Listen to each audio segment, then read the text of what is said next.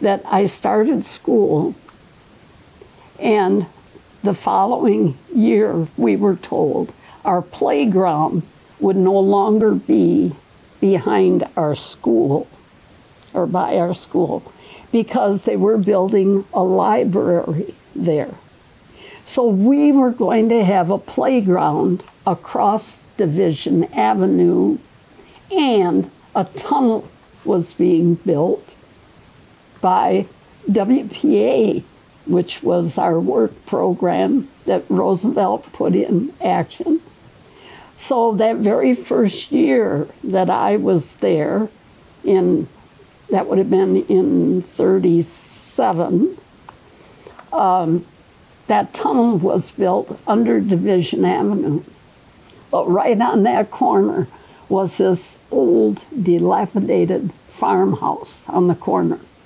And we found out that a Mr. Rackett lived there. He was a taxidermist. So every time there was roadkill or an animal, they would take it to Mr. Rackett. And Mr. Rackett, the kids that dared go up and look in his house, it was smelly and it was dirty. And everybody was kind of afraid of Mr. Rackett.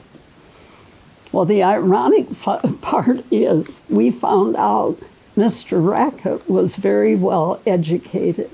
He owned all the property where the Godwin School was, and he donated that property to the school, and he used to be on the school board.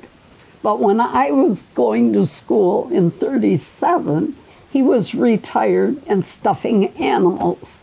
And they built that library by the Godwin School, and the downstairs was made into a museum of all of Mr. Rackett's stuffed animals.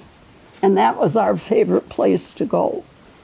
So that was very, very exciting, and little did we know that Mr. Rackett was on the school board years before, and he owned all that property.